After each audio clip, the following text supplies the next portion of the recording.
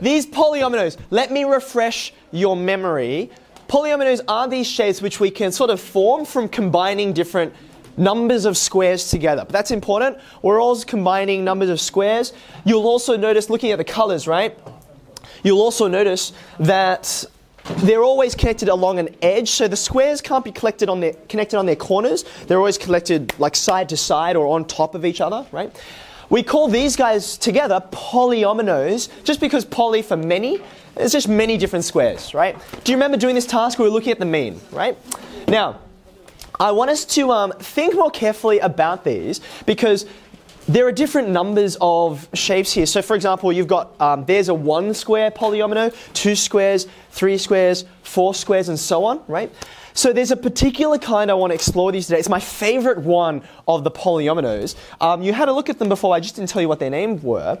They're pentominoes, okay? So as you can see, pentominoes have not 1, not 2, not 3, but 4, there were 5 squares, right? Hence, pento, right? So this is a pentomino. Now, we're going to do a couple of different things with pentominoes today, but first we have to start off by understanding what are the pentominoes. And I use that word very carefully. You've got to be careful with these shapes, right? Have a look at these two.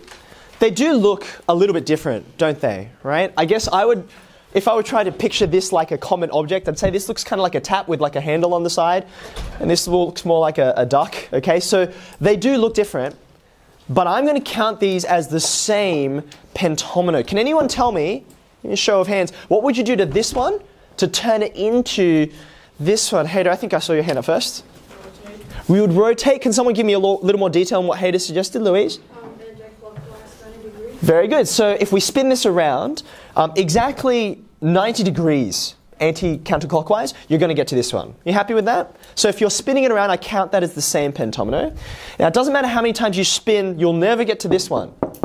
But there's something different you can do to transform this into that. Anyone want to suggest to me, Vishaka? What's the word we're looking for? Yep, very good. You can reflect or just flip it over. So I count if you rotate it or if you flip it over, it's the same one. So I'm counting all of those not as 3 different pentominoes, but as the same one, okay? But if you've got 5 squares, it's not that hard, is it? To picture, there are other ways to combine 5 squares along their edges, not along their corners, to get a new shape. Are we so far so good? We understand what a pentomino is.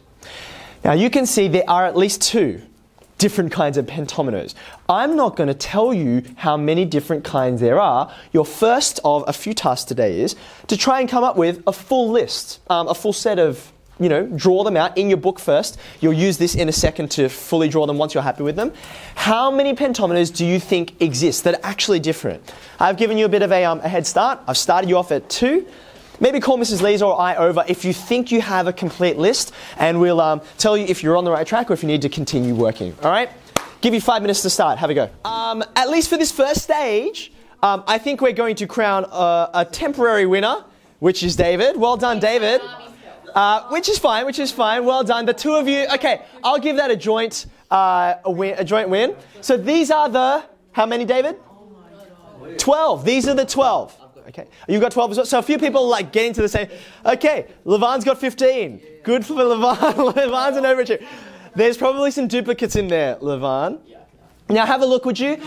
If you're close, I'm just going to make a bet that if you're missing 1 or 2, it's not guaranteed, but there's a very high chance the 1 or 2 you're missing are this one down here. This is a really tricky one. I call this one the stairs. The stairs are really hard to get, but some people who are, you know, very interesting lateral thinkers sometimes get the stairs first, but most people get it last. The other one that's a bit tricky is this one at the top in the middle. This one here. I call this one the giraffe because it's got a long neck. Do you see it? Can you see it?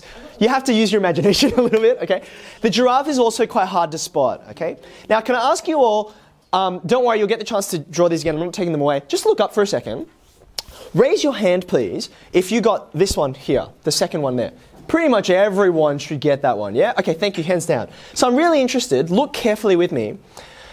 This one here, I like to call it the speech bubble, okay? The speech bubble is quite easy to think of, right?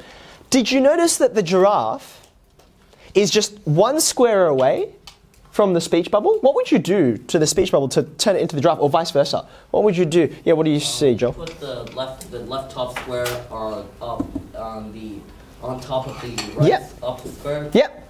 Perfect, yeah. The left top square goes on top of the right top square, and then you get that exact shape. So it's only a single square away, but it was a lot harder for us to think of. And it's actually the same deal with this guy. What would you do to turn the speech bubble into the stairs? Where would you move here, and what do you see? I'll move the top left. Yep. Onto the top right. Onto the top right? To the right. To the right, like over here? Yeah, so then you'd get the same stairs just kind of reflected over. Yeah, or if you like, you could move it down to the bottom here, and it would look exactly like this. Do you see it? Okay. So, well done. You've found now, or have been at least shown the last couple of pentominoes that you didn't know about. Okay.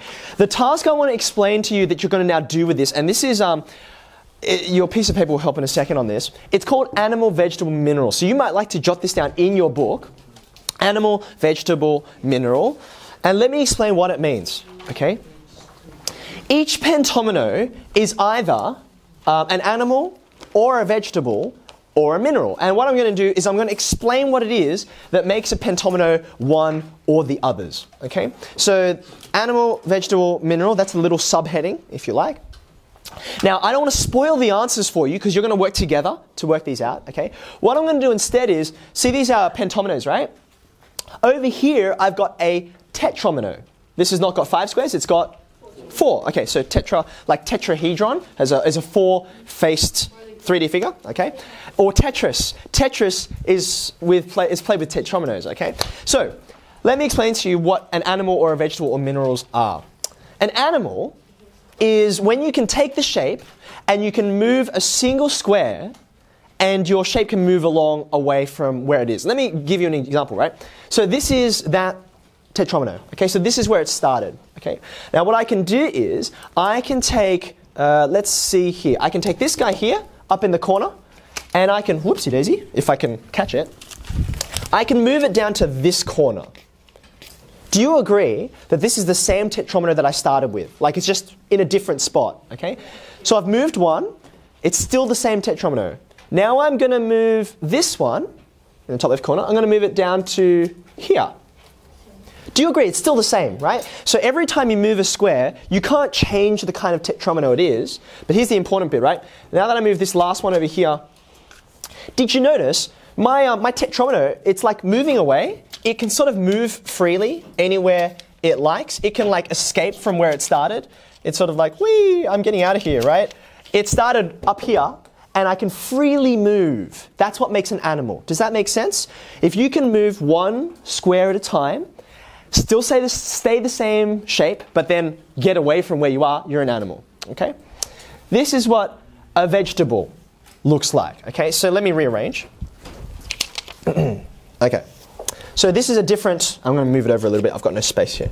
Do it here and here. All right, here we go.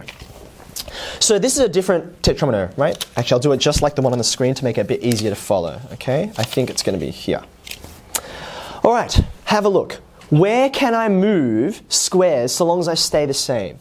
Well, I could try and do this, right? I could try and move this guy over here to here. I'm the same tetromino still, right? Where else could I move? I could move here. I'm still the same, right? I could move here. I'm doing lots of moves, but do you notice I can't get anywhere? I can't escape from this one spot. Unlike the animal which kind of walked off, right? It's like, I'm out of here, guys. See ya.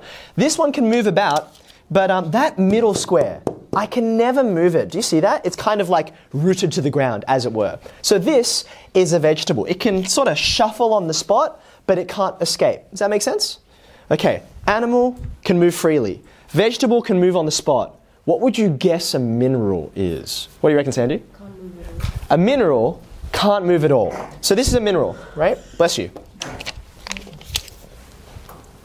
You can't pick up any of the squares and move them anywhere without changing the tetromino. Does that make sense? Like suppose I pick up this one, the top left one, and I'm like, where else can I put this and remain a square? And the answer is, well, where can I put it? Back where it came from, right? There's no other place you can go to keep the same tetromino. So this guy is just stuck. He's a mineral, okay? So Here are our 12. I said I would bring them back, right? Each one of these 12, and I'm going to ask you now, previously you worked individually. I want you to work in pairs for this one. Each one of these is either an animal or a vegetable or a mineral. I want you to try and work out which one is which, okay? I will tell you, there's all three types here. So you may like to try and work together. What's the best way you can, work this out? You might like to take this and just cut out 5 squares. I have a bunch of scissors here, if you do not have them. Cut out 5 squares so that you can move them around like I did with my Post-it notes, and see if you can work out which of these is which, okay?